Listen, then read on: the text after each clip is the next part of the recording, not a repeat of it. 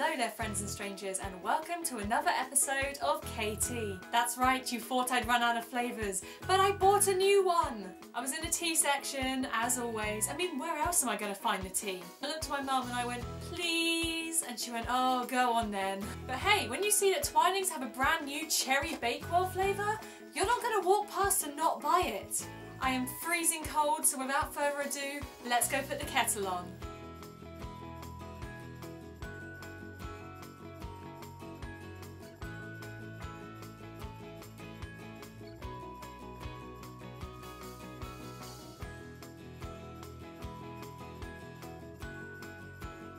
And I'm back with a hot water bottle as well. Ah, that's better.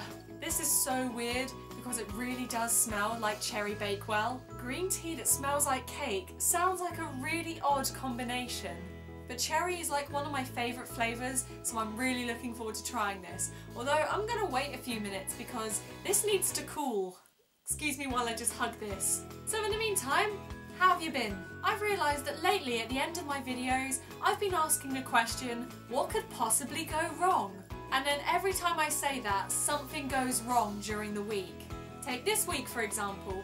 I was ill, like really ill, and I had to take 2 days off work. Now I don't know about you, but I hate calling in sick. I've never really enjoyed it, even when it came to missing school. Because let's be honest, there's nothing good on TV. All of your friends are at school or work. And let's face it, you're too ill to do anything fun. That and the day that I call in sick is the day when all the good stuff happens. Like free ice cream and puppies. What's worse is, because I'm new to my job, I didn't really know how to call in sick. I was like, do I need to speak to my boss? Because I'm still not sure he really knows who I am yet. In the end, I sent a very timid text to my colleague like, so I don't think I can come into work today. What do I do? I'm always scared when it comes to calling in sick that people won't believe me. I think it started when I was a little kid. My mum never believed me when I said I was ill. She thought I was just trying to get the day off school. Although she would come to learn in time that really that was the complete opposite of what I wanted to do. I mean seriously, this week I was trying to go to work and she was like, Katy, no. You're not going to work. You've just vomited everywhere. You are not going to work. And I was like, it's fine. I'm totally healthy. But when I was little, she never believed me when I said I was ill. She once sent me to school with viral tonsillitis. She got a very angry phone call from the school nurse 30 minutes after she dropped me off at the school gate. And the nurse was like, your daughter has a really high temperature. What the hell were you thinking letting her come into school today? There was also that time when I went on holiday with my family and I told my parents that I was feeling kind of sick. But they didn't believe me. So we went to a zoo for monkeys and I threw up everywhere. I think it was at that moment that my parents realised that if I say I'm not feeling well, I mean it. So yeah, I should probably stop saying what could possibly go wrong at the end of my videos because I think I'm jinxing myself. But apart from that, my week's been alright.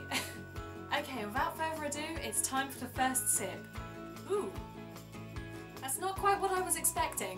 Why do these things never taste like they smell? I'm not gonna lie, I'm slightly disappointed by this. That being said, this is the first green tea that I've had in a while, because I've used all my other flavours up. I'm still not sure about it though. Have you guys ever had cherry Bakewell tea before? Let me know down in the comments below. I bought this tea a couple of days ago, and then just earlier today I went shopping and picked up another flavour of tea. I swear every time I say that Katy might be finishing, I find more flavours of tea. I think if it just tasted like cherry Bakewell, it would be fine. Or if it just tasted like green tea, it would be okay. But the combination is very odd. This definitely isn't the best flavour of green tea that I've tried, but it certainly isn't the worst. If I were to give this a score out of 10, I'd maybe give it a 6. I wish it tasted better than it does. Maybe having a flavour of tea that tastes like cake was too much to hope for. However, can we just take a moment to appreciate how pretty the packaging is? I'm getting towards the end of the tea now, and I'm still undecided. And actually, when you do take a big sip of it, like I've just done there, you do get that cherry Bakewell taste. But I think the trouble with this tea, and it's a very common problem with most flavoured teas, is that they don't taste exactly like you expect them to. But you know, I'm gonna finish the box because I hate to see good tea go to waste. Anyway, friends and strangers, thank you so much for watching this episode of Katy. Take care, stay toasty, and I will see you next week. And nothing is going to go wrong this week, right? Right? Oh, I've probably just jinxed it now, haven't I? Bye!